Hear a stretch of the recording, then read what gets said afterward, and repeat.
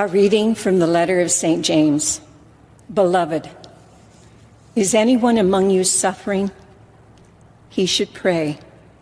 Is anyone in good spirits? He should sing a song of praise.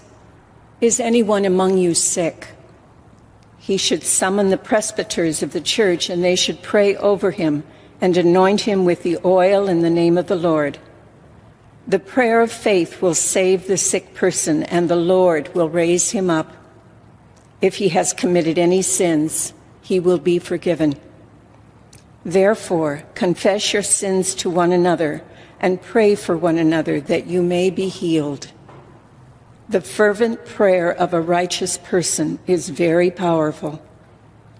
Elijah was a man like us, yet he prayed earnestly that it might not rain, and for 3 years and 6 months it did not rain upon the land. Then Elijah prayed again, and the sky gave rain, and the earth produced its fruit. My brothers and sisters, if anyone among you should stray from the truth and someone bring him back, he should know that whoever brings back a sinner from the error of his way will save his soul from death and will cover a multitude of sins. The word of the Lord. Thanks be to God. Let my prayer come like incense before you. Let my prayer come with incense before you. O Lord, to you I call. Hasten to me. Hearken to my voice when I call upon you.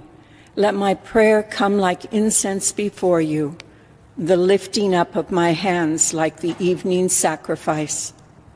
Let my prayer come like incense before you. O Lord, set a watch before my mouth, a guard at the door of my lips. For toward you, O God, my Lord, my eyes are turned. In you I take refuge. Strip me not of life. Let my prayer come like incense before you.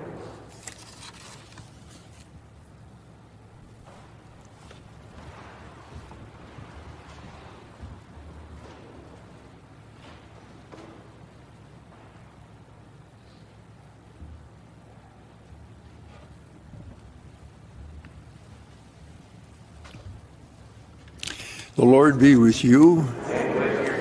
A reading from the Holy Gospel according to Mark. People were bringing children to Jesus that he might touch them, but the disciples rebuked them. When Jesus saw this, he became indignant and said to them, "Let the children come to me. Do not prevent them, for the kingdom of God belongs to such as these. Amen, I say to you, whoever does not accept the kingdom of God like a child will not enter it." Then he embraced the children and blessed them, placing his hands on them. The Gospel of the Lord. Praise to you, Lord.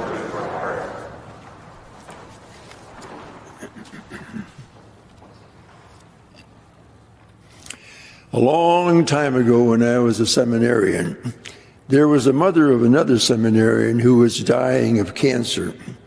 My family knew her well, and we were friends, especially because of our bond as seminarians studying for the priesthood. So you can imagine how hard I prayed that she'd be healed of her cancer. I prayed as hard as I could. I prayed with all the faith that I could muster. I would stop and see her as often as I could. And I really believed that God would hear and answer our prayers and cure her. But she passed away. I was devastated. I wondered what I had done wrong. I wondered why God didn't hear my prayer. Well, St. James this morning isn't really much help. He says, "Is anyone among you sick? He should summon the presbyters of the church, and they should pray over him and anoint him with oil in the name of the Lord. The prayer of the faith will save the sick person, and the Lord will raise him up." I know I've anointed a lot of people, as St. James instructed, but like the mother, the Lord did not raise them up. So is James offering us a false hope? No, I don't think so. This is why. About 2 years ago, I was back in Wisconsin for a vacation, and my brother-in-law was seriously ill, so I visited him at a care center, and I anointed him. He was rather agitated when I first came in. He wasn't conscious in the sense that I was there, or maybe even where he was. But as soon as I talked with him, I told him I would anoint him, and then anointed him with the oil, a wonderful calm came over him. And it was noticeable to everyone who was there, especially his son, who was there from Arizona. And I have had the same experience with other people that I have anointed. God is still among us, healing. It doesn't mean that people won't die, as many of you know here from your own experiences of losing a lost one.